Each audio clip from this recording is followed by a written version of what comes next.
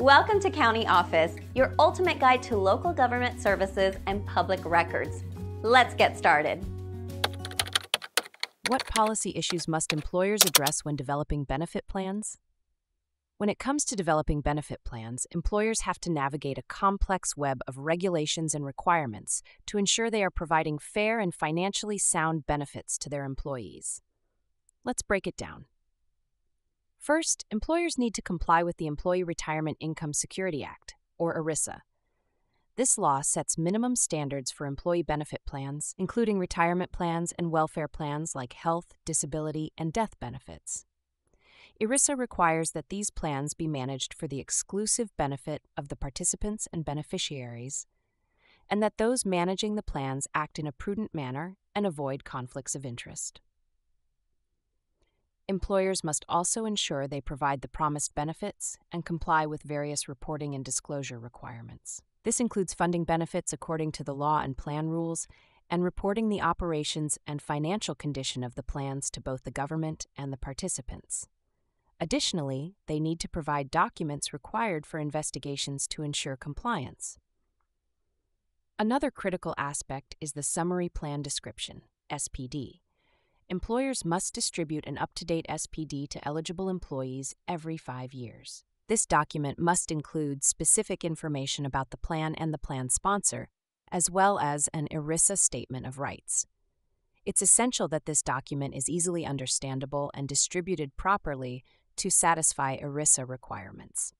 Compliance with the Internal Revenue Code is also mandatory. For example, employers need to ensure that deferred compensation arrangements comply with Section 409A of the Code. This involves making sure that bonuses and other forms of deferred compensation are vested and paid according to specific rules to avoid additional taxes and penalties. Health Insurance Portability and Accountability Act, HIPAA, is another area of concern. Employers with self-insured health plans must ensure the confidentiality of health information following HIPAA privacy rules.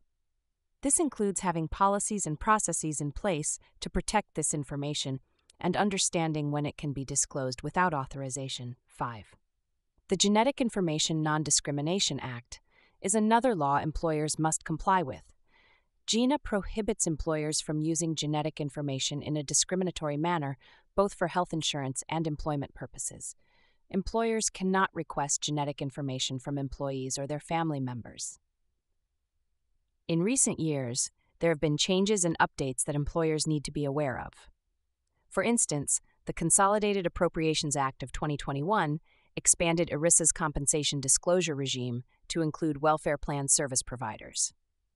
This means brokers and consultants must disclose if they expect to receive at least $1,000 in direct or indirect compensation for their services.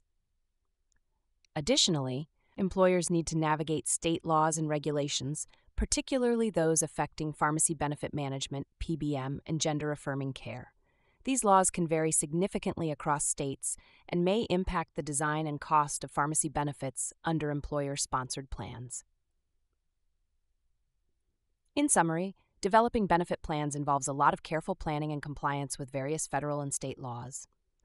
Employers must stay updated on the latest regulations to ensure they are providing benefits that are both fair and legally sound.